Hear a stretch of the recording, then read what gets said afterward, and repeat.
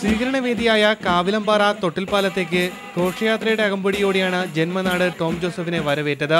ആയിരങ്ങൾ പങ്കെടുത്ത സ്വീകരണ ചടങ്ങിൽ ടോം ജോസഫ് അർജുന അവാർഡ് ലഭിക്കാത്തതിന്റെ വിഷമം മറന്നു. ചെറുപ്പം മുതൽ ഒരുപാട് കളികൾ കളിച്ചു.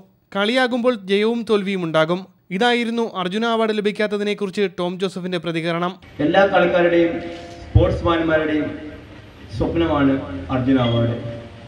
ഞാനും ആഗ്രഹിച്ചിരുന്നു, എനിക്ക് ലഭിച്ചില്ല. അതിനെനിക്ക് കടുത്ത നിരാശയൊന്നുമില്ല.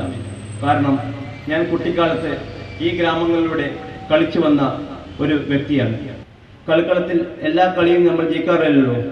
അതും അതിൻ്റെതായ സ്പോർട്സ്മാൻ സ്പിരിറ്റിൽ ഞാൻ കാണുന്നു. തുടർച്ചയായ 9ാം തവണയാണ് കേന്ദ്ര കായിക മന്ത്രാലയം ടോം ജോസഫിനെ അവഗണിച്ചതെങ്കിലും പ്രതീക്ഷയുടെ സ്വരം വിടാതെയായിരുന്നു ടോമിന്റെ പ്രസംഗം. കാവിലമ്പാറ ഗ്രാമപഞ്ചായത്തിലെ പൗരാവലിയുടെ നേതൃത്വത്തിലായിരുന്നു ടോം ജോസഫിന് സ്വീകരണം ഒരുക്കിയത്. India vision, Kozhikode.